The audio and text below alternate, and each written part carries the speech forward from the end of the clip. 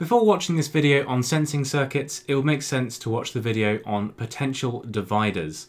That is the one just before this one. So let's have a look at this. So earlier on in the course, you came across a couple of components, the thermistor and the light dependent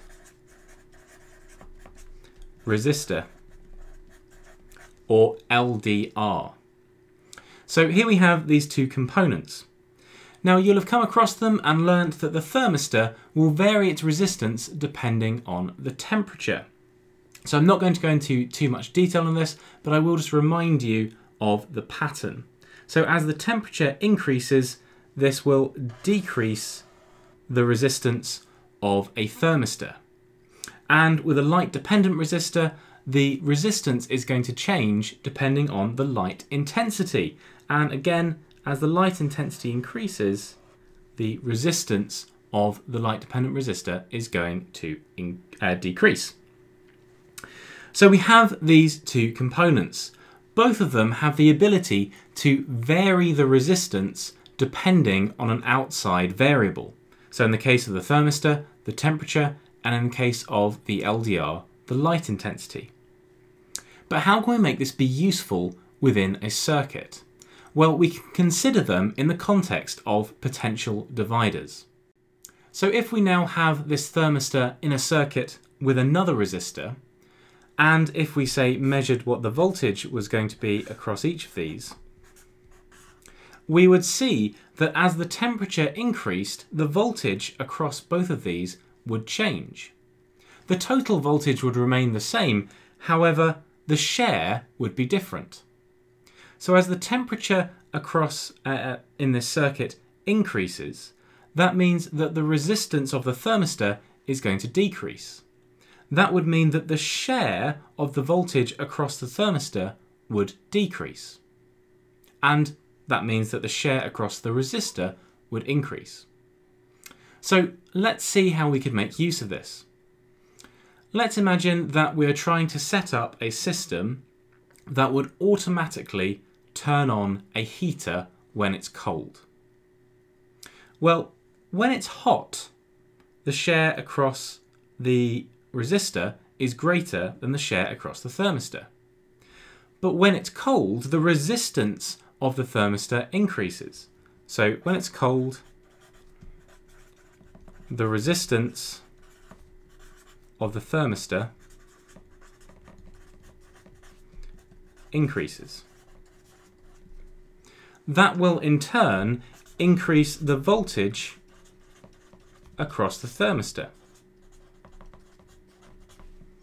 So if we were to connect our heater across the thermistor like this,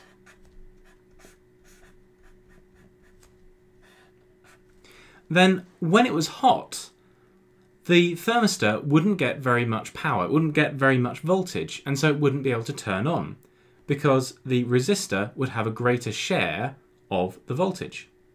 But when it's cold, the resistance of the thermistor is going to increase, which means it gets a greater share of the voltage across it, and because the heater is in parallel to the thermistor, it is also going to get a greater amount of the voltage. So let's have a think about this for a fan, so the opposite case. So you would like a fan to turn on when it gets hot. So if the temperature has increased, what's that going to do to the resistance across the thermistor? Well, if the temperature has increased, that means that the resistance across the thermistor is going to decrease. That means that the voltage across the thermistor is also going to decrease. It is going to reduce its share because the resistance has increased. So to get a higher voltage across the fan when it is hot, instead of connecting it in parallel to the thermistor, we connect it in parallel to the resistor. So we connect our fan, which is basically just a motor, across the resistor. So let's look at the graph for the thermistor again, just to double check. So as T is increasing, R is decreasing. So there.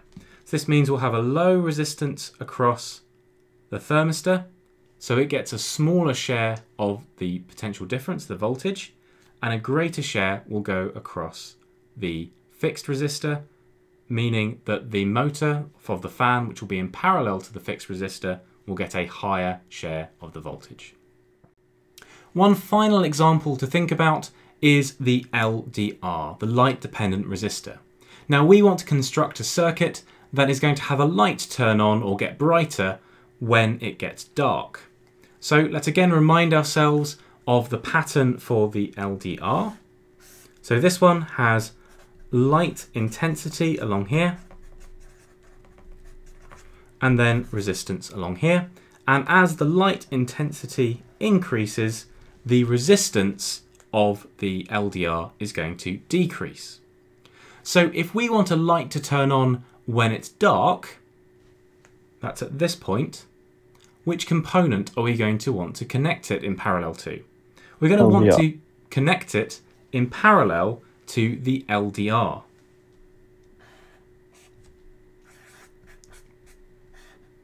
As when the light intensity is low, the resistance of the LDR is going to be high.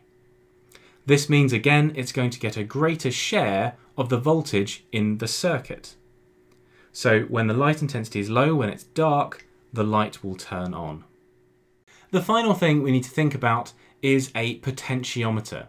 This is a component that basically is a manually controlled potential divider.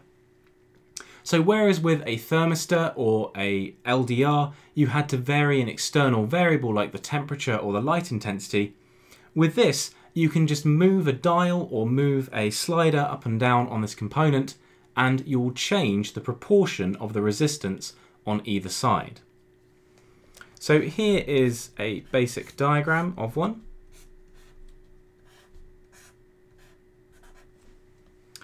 What you've got is you have a resistor in here and you have a flying lead, something that could be attached to different parts of this resistor. So let's say it was directly in the middle.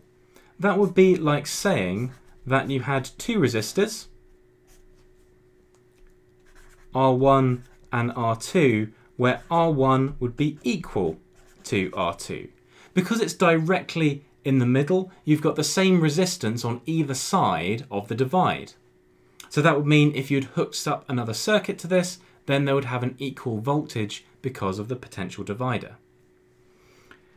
If we instead set it up like this, that would be like saying that we had R1 and R2, where because R1 is just this proportion of, say, that coiled wire, that resistor, then R1 is going to be far smaller than R2. That would mean that R1, if we hooked up a voltmeter across here, would have a smaller proportion of the voltage than R2.